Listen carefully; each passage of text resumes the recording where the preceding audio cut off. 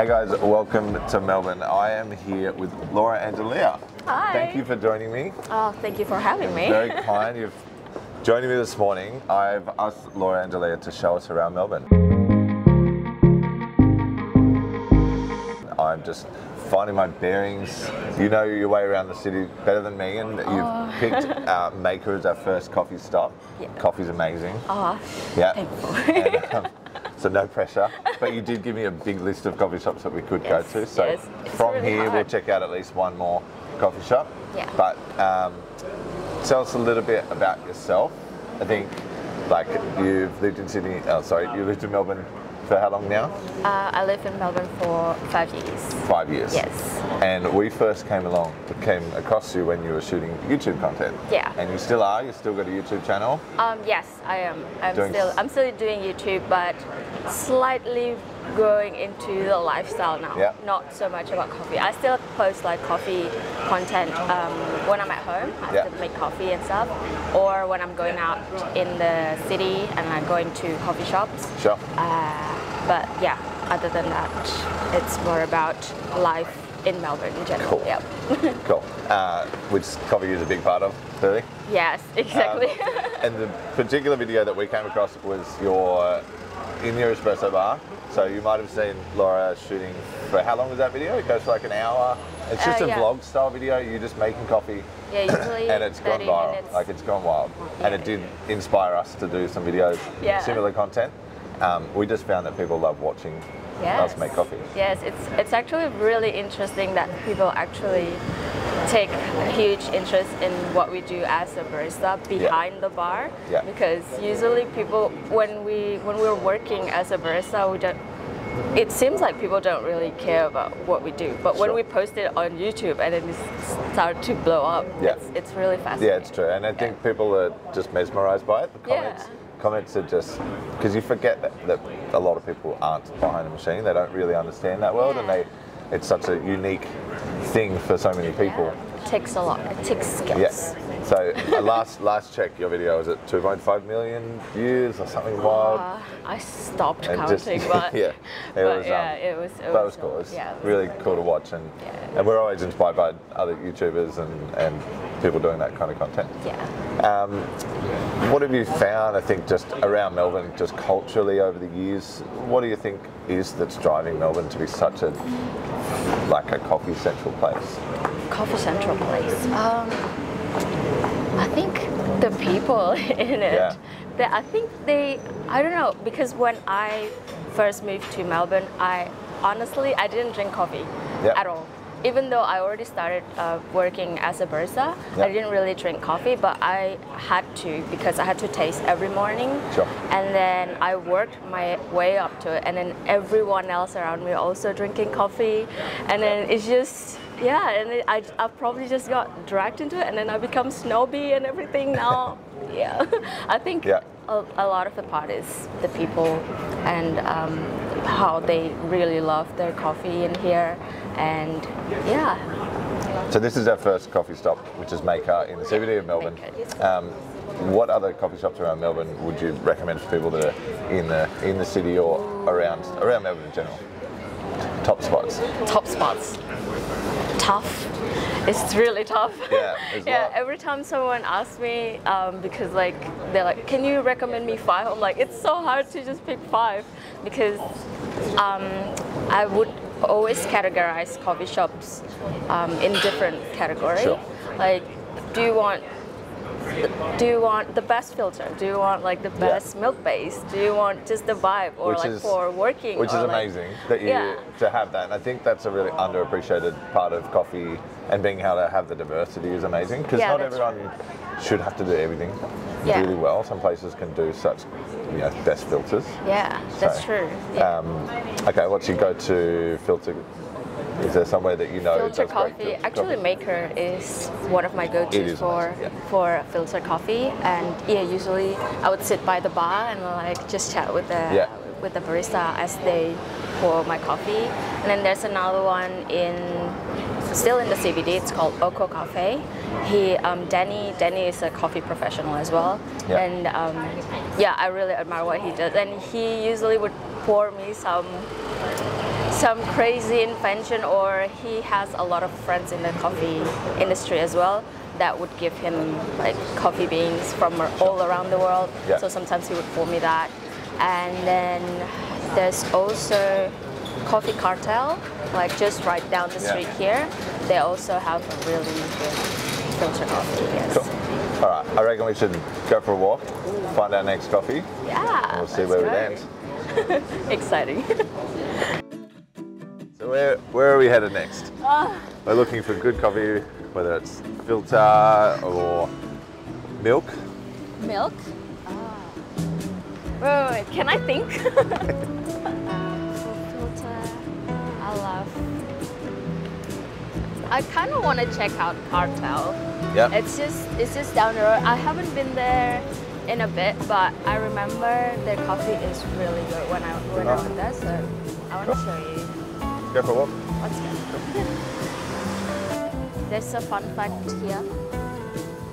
There's a countdown here. What is it? They say it's a countdown to the end of the world. Countdown to the end of the world. Only in Melbourne. It's Daunting. This is another. Yeah, it's the 17th. This is 17. All the shops are so nice. I really appreciate how much effort and time is put into the fit outs on them. Some of them are so beautiful. It's very But then they're also in like these industrial streets. They've got these beautiful little places. That's the beautiful thing about And there's Melbourne. definitely a level of equipment, investment in good equipment in all the that's cafes. true. It's kind of Lamazopkos, and there's just good gear everywhere in the good spots. Like, Yeah, that's one of the things. Like usually you don't think about it, but at the start, the Coffee Cartel is here. oh, cool. Usually you don't think about it, and then sometimes when you just go into like a new coffee shop, and then the first thing is you look at the machine that they use. Oh, definitely. Yeah. machine I'm a that they snob use. for that. I'll just walk in and I'll just be like, Have you ever done that? Like all you the time. see in a coffee shop, and then the machine is not up to your standard. Definitely. And you're like, Oh, it's a big part of the process. We know that. It's a big part of. I mean, I think the right barista can make the most of the tools that they've got, but there is definitely a level of coffee making that comes from the machine, having the control. So beautiful. Very cool. So what would you recommend here?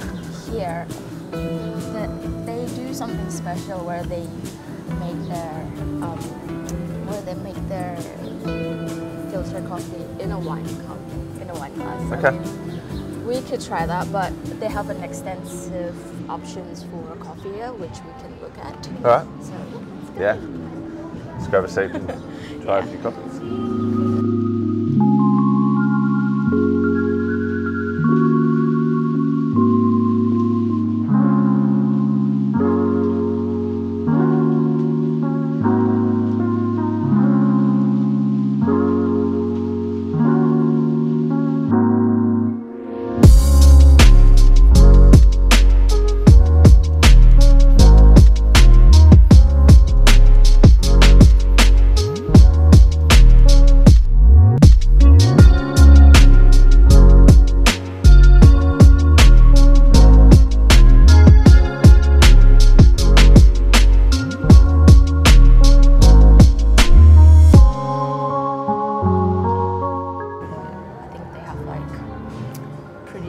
what do you call it? When they say, I don't know how to explain it in English. So they have two different espressos, and the flavor profile that they told me, it delivers in the coffee. Okay, great. That's what I remember. So that's good. Aye. Here we are in a nice chilly alleyway, classic Melbourne. Yes. We're at Cartel Roasters.